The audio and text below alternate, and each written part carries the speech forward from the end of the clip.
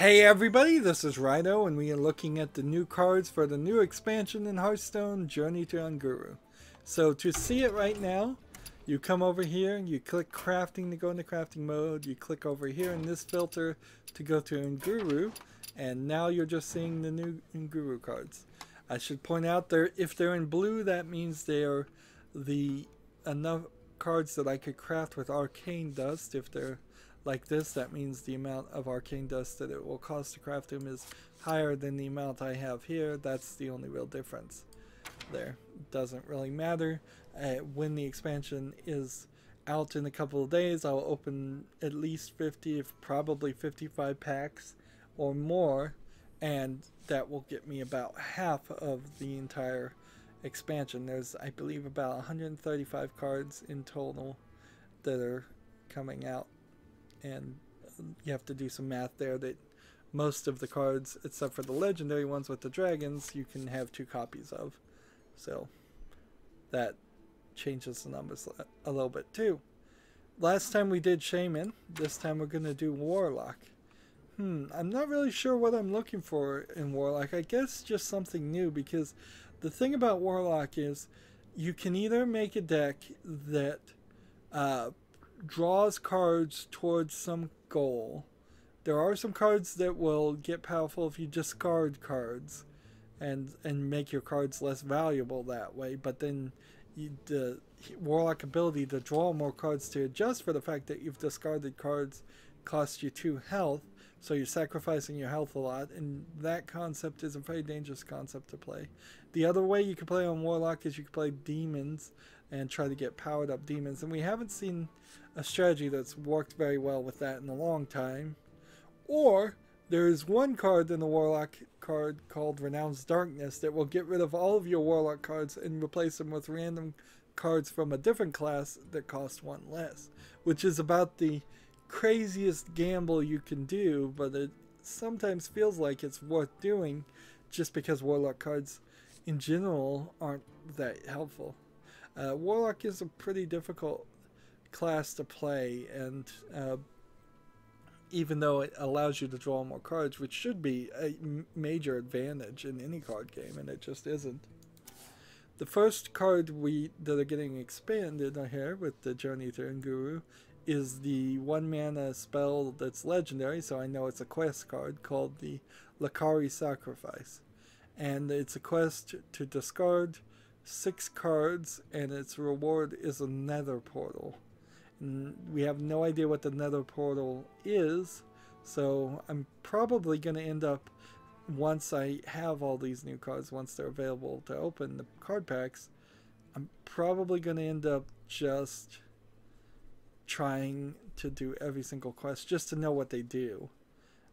Discarding 6 cards, not incredibly difficult, but pretty difficult, and it will work well with the discard deck strategy though, so there's something you could do with that quest. It's not impossible, although all of them seem pretty difficult, and some of them seem kind of insane to even try. The next card we have is a 2 mana spell called Blood Bloom. The next spell you cast this turn costs health instead of mana. Well, this is kind of an amazingly interesting trade-off here. It's definitely something new. I think there's one other card that does somewhat similar things for the Warlock, but what it is effectively saying is that on the 2nd turn, if I had a 10 mana spell, or if there was a card in the game, which I don't believe there is, that's a spell that costs more than 10, because there are a few cards that cost like 12 mana, but they're creatures, or even 15 mana. There might be 1 or 2. I don't think that anything goes up that high though. But as far as spells, the highest spells I think I've ever seen is a 10. So on your 2nd turn, you play this, you cast a 10 mana spell, and it takes 10 health away from you, so then you're down from your 30 health that you started with to 20.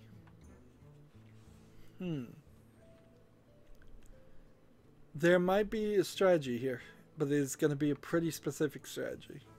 It's going to require you to have the very perfect card to match with this. But let's say you just played this and then you played another 2 mana spell for 2 health, or 1 mana spell for 1 health. It's still not...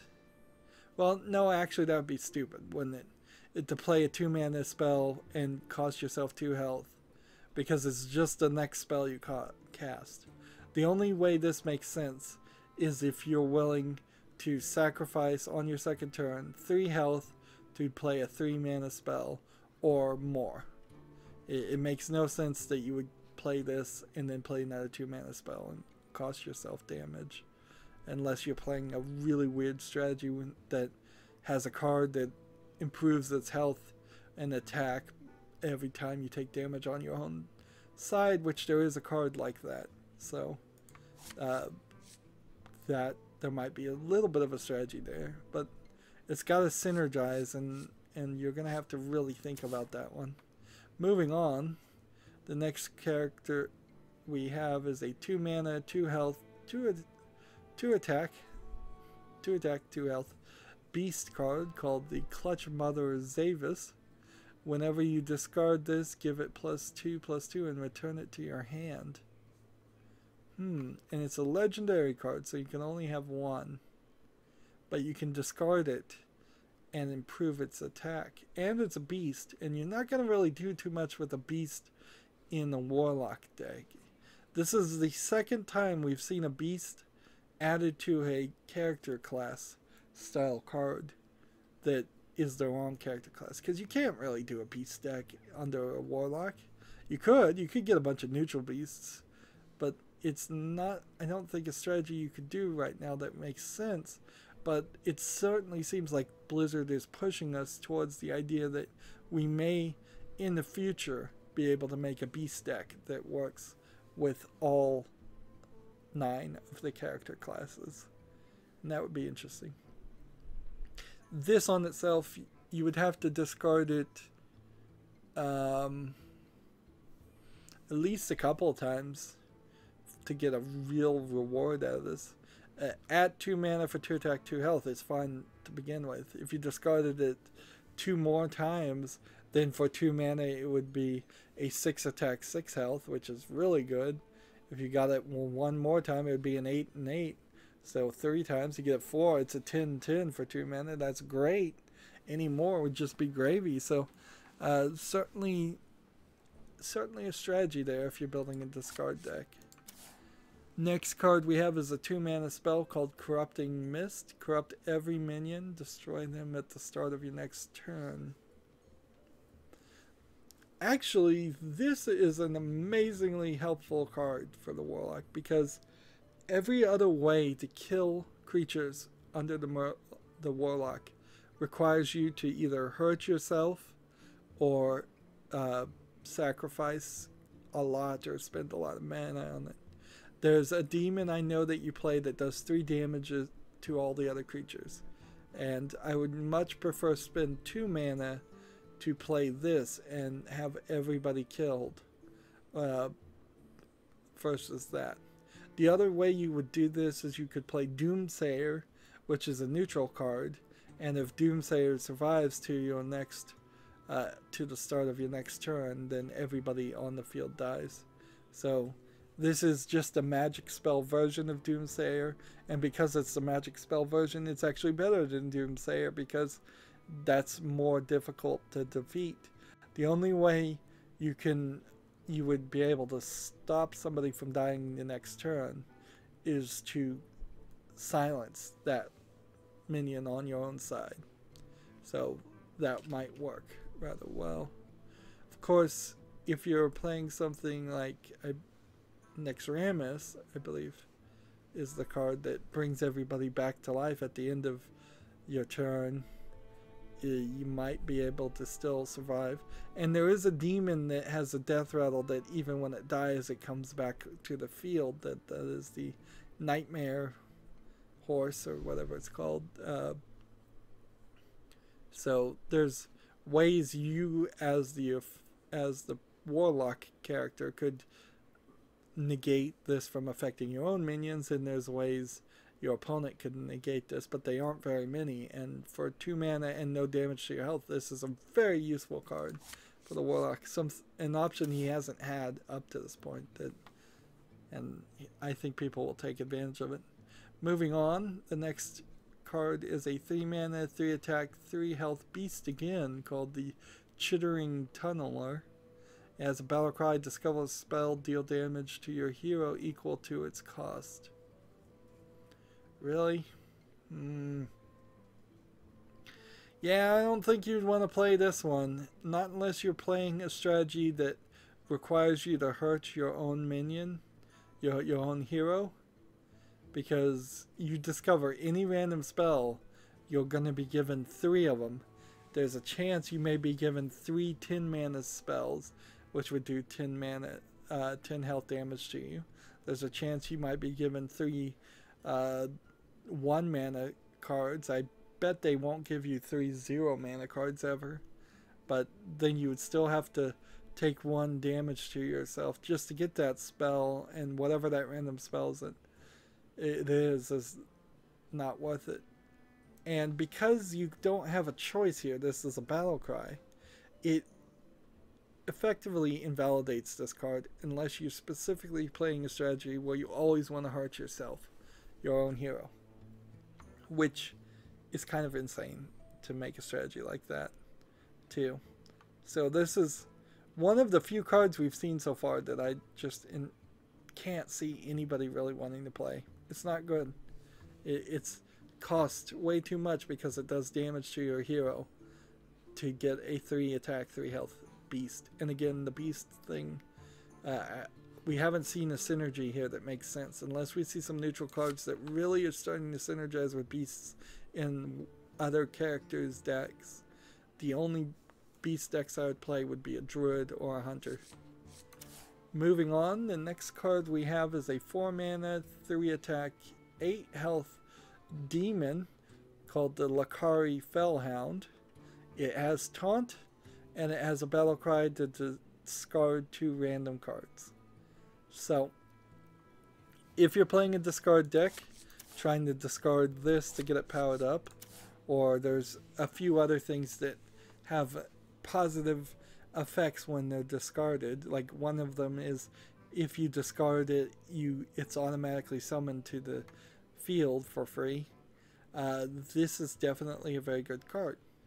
Even if you're not doing a discard deck, though, for 4 mana to get a 3/8 with taunt, you're still getting a decently good card, even though you have to pay that 2 random discards. And the 8 taunt isn't terrible. It's a demon, so it might synergize with some other cards you have that improves demons. There is one card that I think gives a +5/+5 to demons and makes them stronger. But just on itself, a 4 mana character should be something closer to a either 0/8 with taunt, maybe a 1/8 with taunt. See, when you start to balance it out, you'd be like a 4/7, a 5/6, or a 6/5. And when you're talking like a 5/6 or a 6/5 for 4 mana, it becomes really, really easier to see that this is a great card. Definitely going to try and play that one. I'm probably going to make a discard deck anyway, so no reason not to. Next card we have is a 4 mana, 4 attack, 4 health beast called the Ravenous Pterodax. Pterodax? Yeah, that's how you spell it. The P is on it. Pterodax. Battle cry, destroy a friendly minion to adapt twice. Now we're back to the adapt key phrase, and I don't know what adapt means. So that's the sticking point here. Almost certainly it's worth playing though, because for 4 mana, 4 attack, 4 health, it's right on the curve, and then it if you have a friendly minion, it destroys them and it adapts twice. Maybe that gives it a 2 more health, maybe that gives it a lot more health, maybe it does something that I can't even imagine right now. And then the other thought here is if you play this on their fourth turn and you have no other minions, then the battle cry can't activate. And then you've just got an average card. So you've got some options here that makes this a desirable card.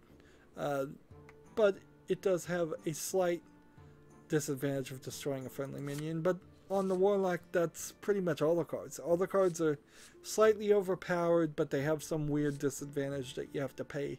Yeah, you usually have to pay in blood to get it to work, and that's generally why I don't play the Warlock that much or succeed with the Warlock that much. Next card we have is a 5-mana spell called Feeding Time. Deal 3 damage to a minion. Summon 3 1/1 pterodactyls. So, on its face, this is a good spell because it's effectively giving you 6 mana's worth of effects. I could see a card that does 3 damage for 3, and I could see a card that costs 3 mana for summoning 3 1/1 pterodactyls. And you're getting both for 5 instead of 6. So it's 1 cheaper than I would expect it would be. And it gives you pterodactyls, which with this pterodactyl opens up the possibility in the future of us finding some kind of synergy where pterodactyls get maybe extra health, extra attack, or some special abilities. Moving on, the next card we have is the 5-mana 1 attack 7 health elemental called the Tar Lurker. It has taunt and it has +3 attack during your opponent's turn. This is an interesting trade-off here.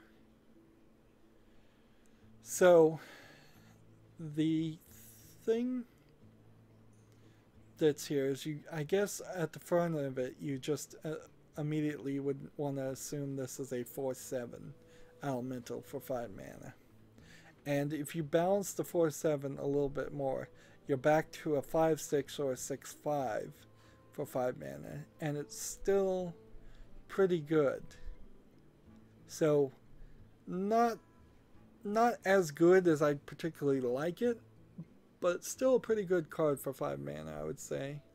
The only thing that I'm having a bit of a problem with here is I can't imagine a way to synergize or get around this that I would like and that would work. I would really like to figure out at some point if there's some way to, you would have to make elementals attack during the opponent's turn or something, because you can't single line silence something. And even if I did silence everything on the Tar Lurker, he would just lose his taunt and always be a 1/7. So, yeah. This is a weird trade-off, but it opens also the possibility to more cards like this, where they can make them slightly cheaper and still have them be powerful during the opponent's turn, while not having them be able to attack.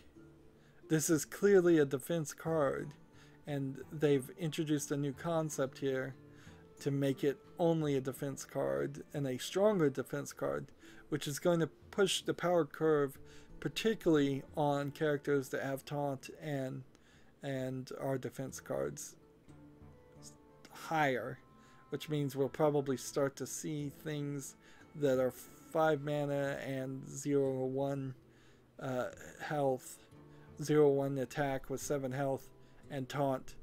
Things like that are going to stop being playable if cards like that really exist. Instead, they're all going to start having this happen. And it will affect the length of games a little bit too, because it'll be a little bit more difficult to get past people's defenses with taunt characters, and it makes taunt characters more useful. So it's an interesting way to go. In the end, I think it's a balance change, so it will work for both sides, but it may end up making games of Hearthstone even longer, which I honestly would prefer the games of Hearthstone to be shorter, because it takes me forever to get the quest done every 3 days as it is. Finally, last card for the Warlock, we have a 6 mana, 5 attack, 5 health creature called the Cruel Dinomancer. It has a death rattle. Summon the random minion you discarded this game. Summon a random minion you discarded this game. So, for 6 mana, being a 5/5, it's a little weak, and then its death rattle is not actually that great either. The only thing I could imagine is if you had this card along with this card, and this has been discarded but it goes back to your hand and it still counts as something you could summon. Maybe that would make sense. Otherwise, there's a lot of gambling going on here for a slightly weaker card, and so I'm not super hot on this card either. So they, in general, haven't really done too much to improve Warlock, and that's what I expected. This card deck does seem like it's more playable though.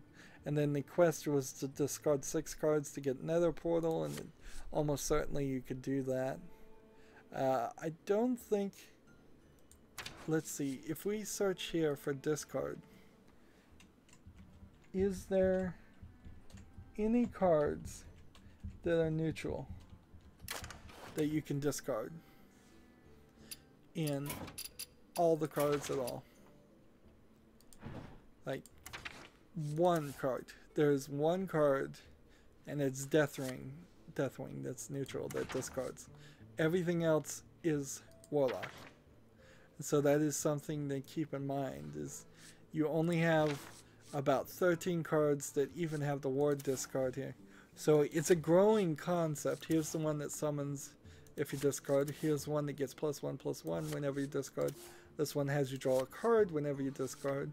This one has you discard when you summon a card. So there's still... Doing 6 is going to be quite difficult still as it goes. You're going to have every single card that says discard in it in your deck. And then apparently Astral Communion is one card that has discard in the name too. So it's going to be pretty difficult to do a discard deck still, but Warlock decks in general still have problems. Anyways, that's the Warlock. Next time we will do the Warrior, and then after that we do the neutral cards, and then we will be done looking at all the cards. If you're watching this live, stay tuned. Otherwise, as always, I ask you to like, share, subscribe, comment, and watch every second of my videos. If you want to friend or follow me on basically any social media sites, there's a whole bunch of links down below. Thank you for watching. Have a good evening.